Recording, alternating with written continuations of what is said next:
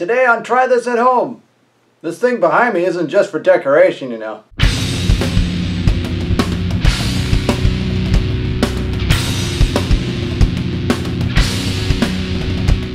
Hello and welcome to Try This at Home, the show for fledgling gearheads and those who'd like to know the difference between a piece of furniture and a musical instrument. Today, we're talking about piano. And not keyboard, piano. There's a difference. If you're like me, you have an upright piano and not a baby grand or a grand. So say you want that authentic piano tone in your recording. Well, how do you go about getting it?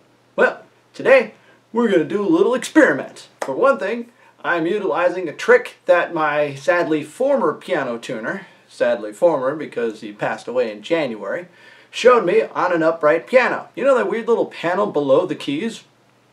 Well, that can come off. So you better believe we're taking advantage of that. He showed me that trick years ago and I've been using it ever since. So today we have 4 microphones set up. We have a stereo pair of small diaphragm condensers down here below the keys. We have the large diaphragm condenser aimed at about the center of the piano. And lastly we have this guy back here as a room microphone. When I produced my friend Steve O'Reilly's EP, I used that microphone as a room mic for basically everything. And that's all the reverb that you hear on that entire EP. Okay, we're all set up and we're ready to go. The piece I'm playing is the Prelude in C from Johann Sebastian Bach's Well-Tempered Clavier. What you will be hearing is a blended sound of all of the microphones. I will also put the individual microphones in the description.